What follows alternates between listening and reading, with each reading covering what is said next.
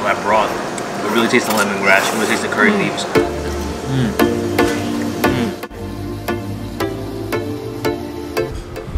We are going to eat one of our favorite cuisines in the world. We'll hit up 4 different Malaysian spots here in Manhattan and in Queens.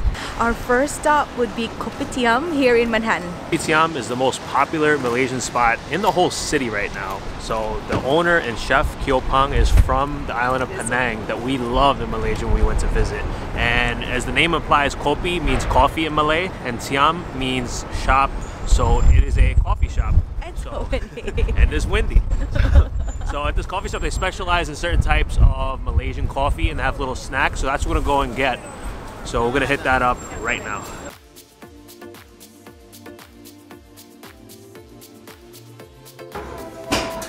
Alright, we're starting off with some black coffee. Basically, it's called Kopi O, Penang black coffee. So very dark. They roast the beans in fat, actually, which is really interesting about this spot here. Their beans are roasted in fat, usually margarine. It smells really good. I'm gonna take a sip. But it's not acidic. It's very like smooth, balanced. It's got a really unique flavor compared to most black coffees you try. Cracker right here. Dip it.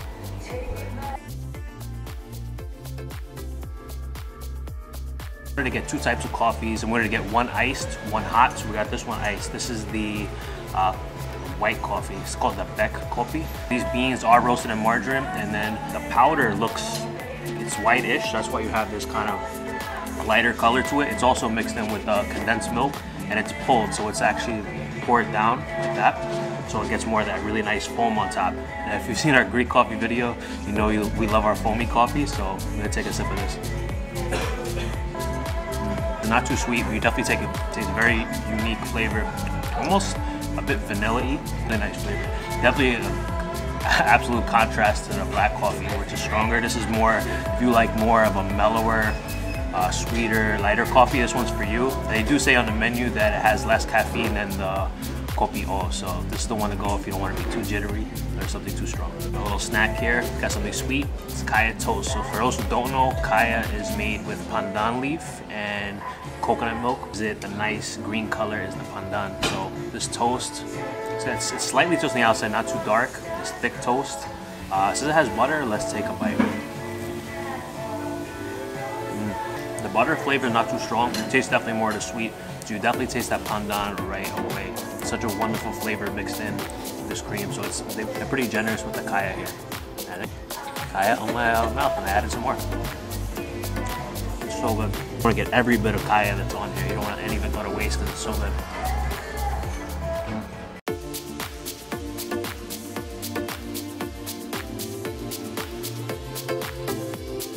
So we made it to our next stop, which is Let's Makan. Let's Makan in English means let's eat. The owners of this spot, they hail from Ipoh. So the chef here hails from Ipoh, Malaysia, a destination we'd love to go to. We heard the food's incredible there. So there's a couple specialties that we're gonna check out. Let's do it. All right, so the apam balik we ordered is called the auntie's favorite. Apam balik is a pancake that's made with it's got flour in here. It's a specially made pan from Malaysia because it's cooked very slowly.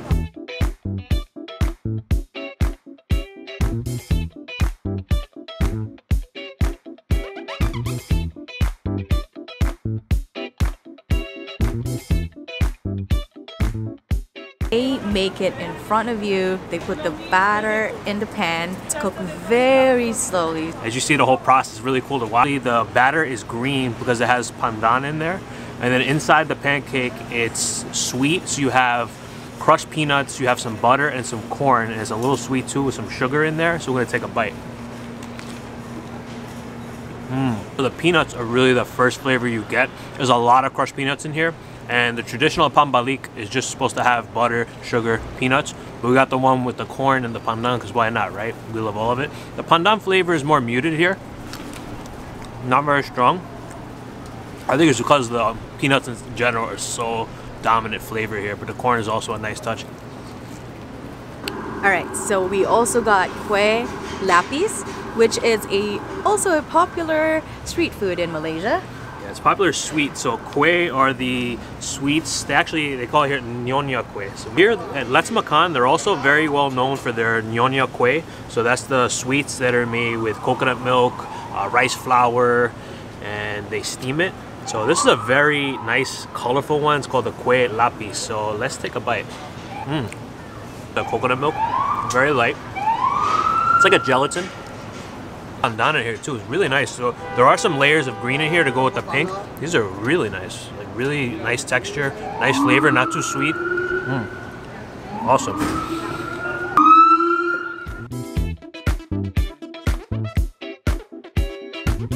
We're back in Queens. That's right. We're heading to our third stop. Little House Cafe is just full of surprises. They even have weekend specials. They actually will tell you over a month in advance. We're here on a weekday, so we're not getting one of the specials. Curry meat, young tofu. There's all these different. So young tofu is a mix of things, right? So you have this tofu skin right here. It's really thin, crispy, fried. You're gonna hear how crispy it is when I take the bite. Serious ASMR action going on. It is so crispy. You gotta eat it first. You have the eggplant, which has fish paste in it. That's one of the young tofu. You have the thick yellow egg noodles. And we have the green pepper, the spicy green pepper with fish paste. There's tofu, there's also fish cake. So you got a lot going on in this bowl. So the broth itself is very orange, it's very rich. Lots of lemongrass flavor in here. You have the curry leaves. It's some of the richest curry broth we've ever tasted in a Malaysian restaurant here in New York City. You really taste the lemongrass, you really taste the curry leaves. And that broth also has a nice spicy kick to it. This broth alone is amazing. Then you add in all the other ingredients. So another specialty here is the char kway teow. So char kway teow is fried flat rice noodle. And here they stir fry it in the wok with a lot of different things. You have shrimp, squid, it's fish cake, pickled chilies, extra sambal belacan, bean sprouts, scallion. There's so much going on in here. The aroma is just incredible. I can't even talk about it. Let's just take a bite. You really get that wok hate, smoke from the wok, the flavor of the wok. Those rice noodles are perfectly cooked. They got the right level of chewiness to them. Oh. Now let's try with the sambal belacan.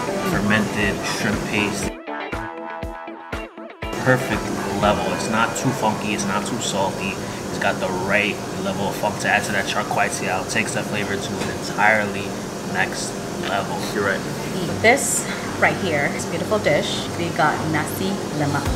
It is considered often to be the national dish of Malaysia. It's fragrant coconut rice. It's topped with half a boiled egg, curry chicken, cucumber, peanuts, fried dry anchovies, the ikan bilis, onion, and the sambal. The sambal is a must. Mix it in. We're gonna do all this mixing. Try some of the rice, you know, the very essential ingredient of the nasi lemak is the nasi, so let's take a bite of the nasi. You do taste that coconut in there, the coconut milk. That looks very different than the belacan that we had before. It's also the sambal that comes with the nasi lemak. Got a little heat, but it also has a nice sweetness to it too, not salty. This is a really nice flavor here. We have ikan bilis, Jumi's favorite, crunchy, too fishy, a bit of saltiness, just the right amount. Saying do you just mix it all up, all those lovely flavors together.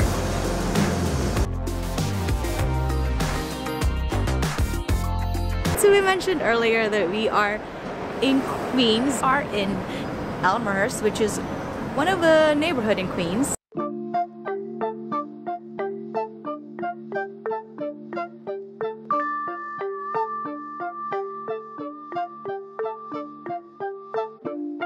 Restaurants and grocery stores in this neighborhood. Broadway Elmhurst Avenue train station, you have a lot of different Asian supermarkets, restaurants. You have Taiwanese restaurants, you have Thai, you have Indonesian, Taiwanese, Chinese, all types. Filipino. But there's also, that's right, Filipino too, shout out Philippines.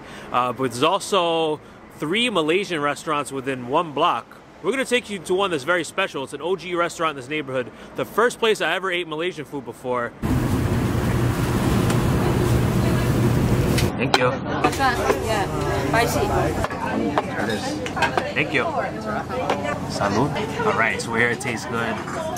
You can smell the Belachan right away when you're here. That's always a good sign. You gotta love the funk. We're drinking our wine out of the paper coffee cups. It's the beautiful thing about Taste Good also is BYOB, so feel free to drink your wine.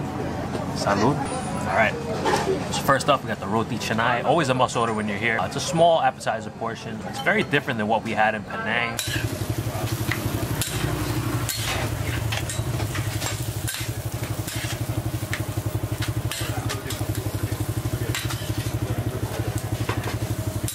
The best roti canai we've ever had in our lives in Penang. We went there twice, almost missed our flight on the second trip. It was so worth it. That one was much thicker, spongier. This is more fluffy, light, very buttery, flaky. Let's take a bite. We're gonna dip it in this curry right here. The curry has chicken and potato. Take a bite.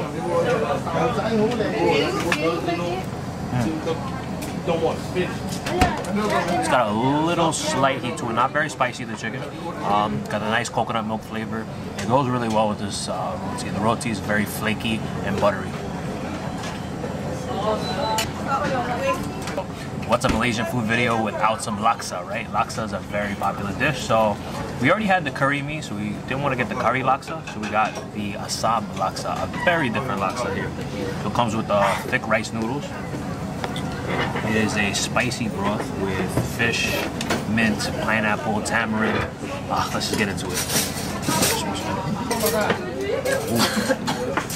Oh wow, laksa is like a flavor explosion. It's got so many elements to it. I can't even count them all, but I have to break it down for you one by one. So you have the smoky fish in there. I believe it's mackerel. It's a very meaty fish. You have that fishiness in there that's a little smoky, spicy, from a little bit of kick in there. Yeah, it's tangy from the tamarind broth.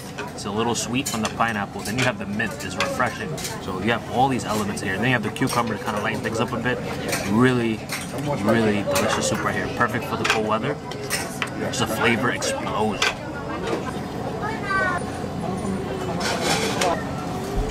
Alright, so of course we had to get the beef rendang.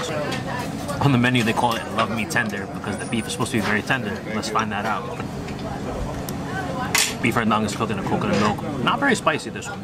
You could taste a little cinnamon, a little clove in there, a little lemongrass. Very nice. We got the chicken fat rice to go with it, so definitely need some rice to absorb that sauce. Jimmy agrees. Rice is life, right? I love me some saucy rendang. Alright, have to get our veggies in somehow. Not really had any veggies in this video yet, so we're going all in with it. We got it with the kangkong belachan. So kangkong is water spinach, and the belachan is that shrimp paste. You may recall the belachan that we had at Little House Cafe. This one's crunchy on the bottom, then you have the leafy outside. Belachan here is not very strong. It doesn't really give you too much of the funk compared to what belachan often does, but the kangkong itself has an excellent wok hay on there. You can really taste the flavor of that wok, which that's what takes this dish to another level. Though it would be nice if it was a little spicier and had a little more funk to it, but happy with it nonetheless. That is it for our Malaysian food tour here in New York City. We hit up 4 spots today. We had a nice mix. We had some coffee, we had some sweets, we had a couple different soups. We had